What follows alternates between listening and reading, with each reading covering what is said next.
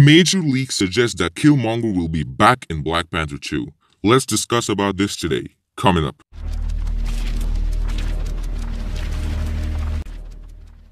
What's good? Welcome back to the channel. Fist bump!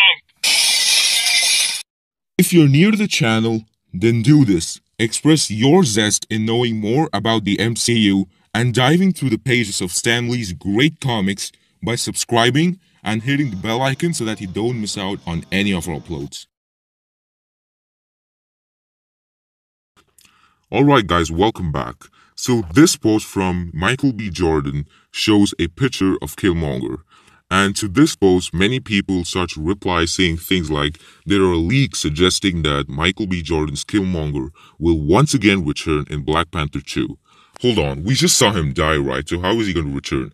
This is what the leak had to say, and as I surfed through the net, I found certain websites which suggested, certain stories for Black Panther 2, and this is what they had to say.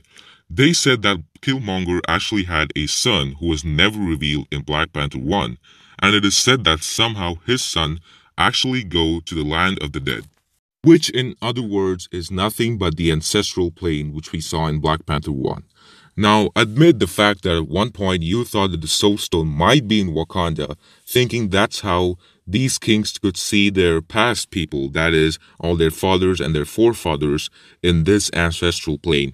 However, we found out that this is due to the power of the Panther goddess Bast. So this means that Bast will be in Black Panther 2 as well. And this leak suggests a very exciting storyline, which suggests that Killmonger will be back from this ancestral plane back into Earth for vengeance. Hold on, that is like too crazy to digest into right now.